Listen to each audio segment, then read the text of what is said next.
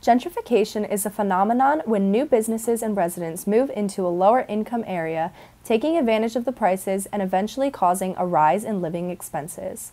In an article published by BBC News, prices in the United States are rising at their fastest rate in almost 40 years. In downtown Phoenix, home prices have shot up 130% in the past decades, while incomes only increased by 22%, according to an Arizona Central news story. These rising prices are affecting local artists in downtown Phoenix. Nyla Lee is one artist that has noticed this change in Phoenix.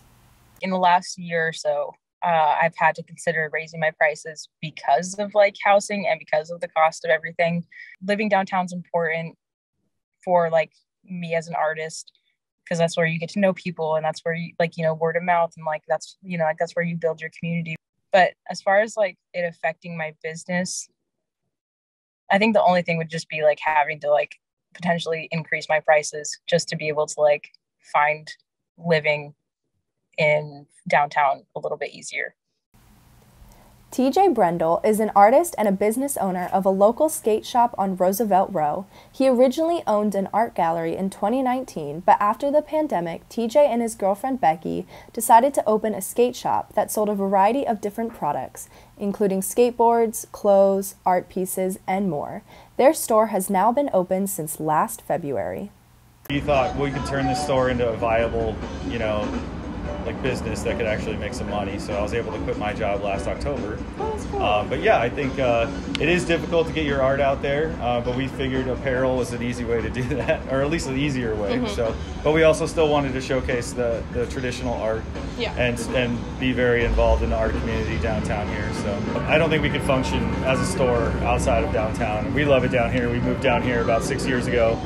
For that reason, we wanted to be involved in the art community, So yeah, I think we could maybe survive in another place, but it definitely helps that we're in the art district and we get to be involved in things like First Friday. So yeah. Despite the downsides in living expenses, TJ offers his view on why he thinks gentrification can be a good thing.